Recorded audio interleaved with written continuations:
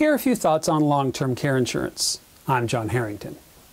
Long-term care insurance is a very valuable resource to have should something happen to you, you'd be debilitated or otherwise can't work, and you need to go into a skilled nursing facility or other location where you need to be attended to, and there's daily or monthly costs to care for you medically.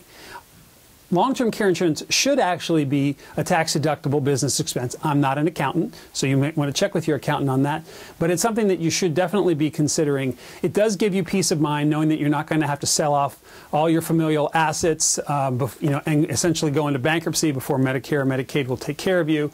Long-term care insurance is kind of a form of life insurance that protects you while you're still, protects your family while you're still alive, and from having to declare bankruptcy in order for you to be taken care of because of something debilitating that means that you can't work anymore. So look into getting long-term care insurance. It's not that expensive and it's well worth it.